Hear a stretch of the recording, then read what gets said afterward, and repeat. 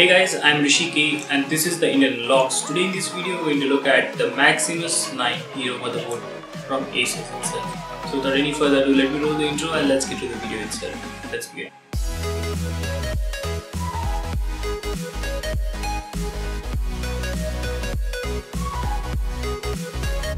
Keep in mind guys, this is going to be a really long video if I keep it in a single video, because it will go about 40 to 50 minutes long. So yes, I'm going to split this video in about 2 or 3 parts max. So yes, the first will cover up all the general things.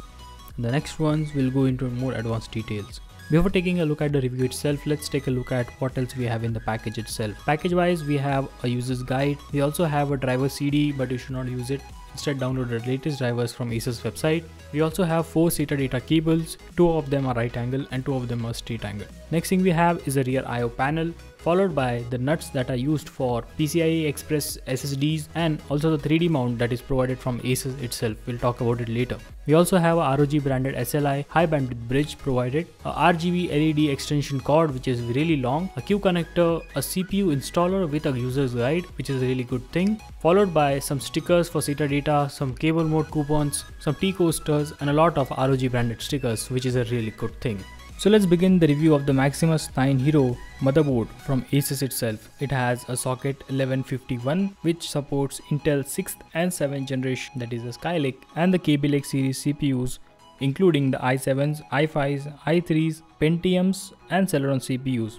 Now the CPU architecture supported by this motherboard is 14 nanometers itself. The board has 4 DIMM slots which supports DDR4 RAMs up to 4000 MHz overclock, which is a non-ECC memory, and it supports dual channel with XMP enabled. Now expansion wise, it has 2 PCI Express 16x slots which are directly hardwired to the CPU itself, 1 PCI 16 slot at the very bottom supported by the Z270 chipset. Furthermore, it has 3 PCI 1x slots, and yes, this is also controlled by the Z270 chipset itself. Now for GPU configuration, you can either put one GPU which will run at 16x speeds. If you want to put 2 GPUs, it will run at 8x speeds. So now that we are on the GPU's topic, yes, the integrated GPU out in here is the 630 series Intel integrated graphics. Nothing to brag about, but yes, it does support multi-displays and it has ports like DP 1.2 and HDMI 1.4B, which can support 4K maximum up to 60 frames per second and 24 frames per second respectively. Now the storage wise, it has a RAID 0, 1, 5, 10 and Intel RST14 support included in the chipset as well. Now it has 2 M.2 slots. The higher one supports SATA and PCI Express SSDs, whereas the lower one is supporting the PCI only SSDs. Now talking more about the storage itself, it has 6 SATA 6 gigabits per second ports on the right side of the board, and yes, this supports Intel Optane technology, and yes, a video will be coming soon if you guys want it for Intel Optane technology. So let me know in the comment section below, I'll make a video about that. Now let's look at the back panel of the motherboard and let's see what I/O we get from the motherboard itself. Starting from the top to the bottom, we have a clear CMOS switch, BIOS flashback switch, a M.2 Wi-Fi slot to add additional Wi-Fi and Bluetooth functionality to the motherboard, which is not provided in the box, one HDMI 1.4B, one DP 1.2, 4 USB 2.0, 4 USB 3.0, 1 gigabit Intel LAN, which also supports anti-surge technology. There are 2 USB 3.1 ports, one of them is type A and the other one is a type C port. At the end of it all, we have one SPDIF optical out and a 8-channel gold-plated audio connectors, which is supported by a high definition DAC, that is ES9023P. And yes, this DAC is really awesome. I have played with it. Great thing, we'll talk about it later. So this board is a ROG board, right? What features does the ROG board have which the other boards don't provide? Now the ROG features include great quality chokes, MOSFETs and black capacitors, which will improve the lifespan of the motherboard. So that is a really good thing for the stability of the overclock also.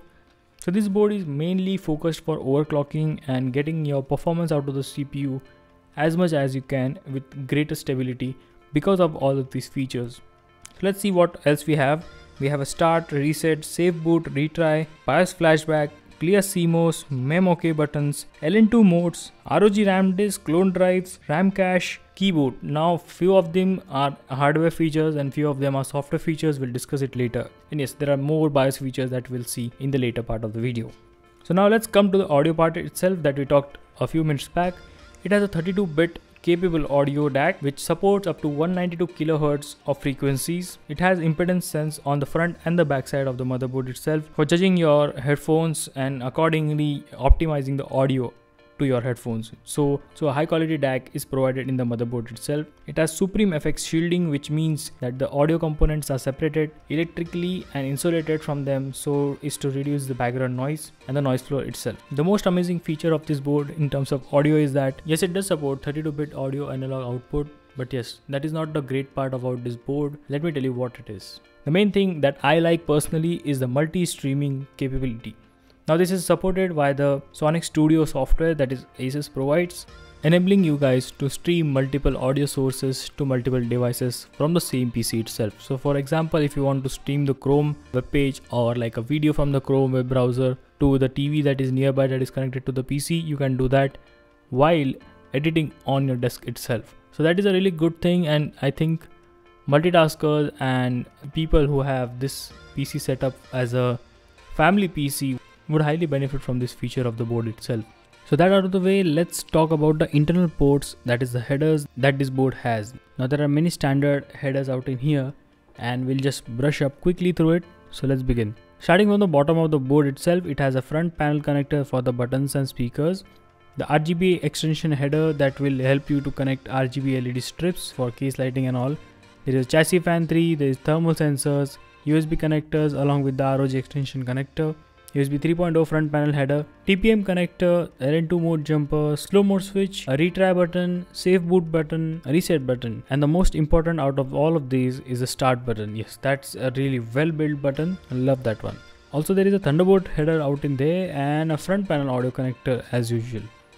Now let's come to the right side of the board itself, going from the down to the up. So the most important feature that this board offers apart from all the other boards in the market is a water in-out sensor reading directly on the motherboard. Also has a water flow connector, which is a really good thing for water cooler enthusiast people. There are fan headers, there are separate fan headers for water pump and a chassis fan too. There are 6 SATA ports as we mentioned earlier. There is a hard drive activity LED. There's also a high amperage fan header for all the pumps that are heavy and draw a lot of power through the motherboard's fan header.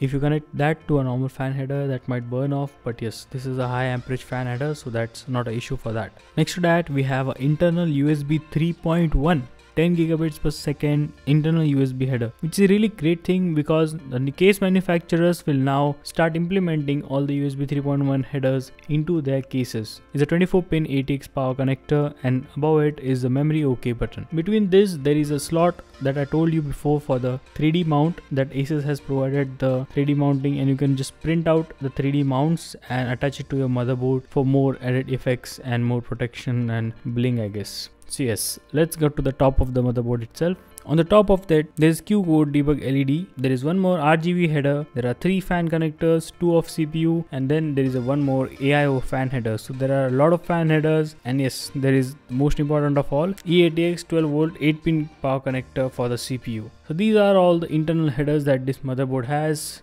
Anyways guys, this was it for this video. This was just for all the information that this board supports and all.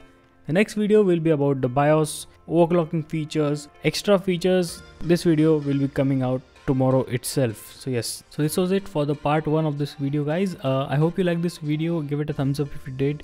Comment down below if you need any doubts or need to ask any questions. And until next time, this is Rishi K, TheIndianUnlocks, signing off for the moment. I hope you unlock something today. Have a nice day.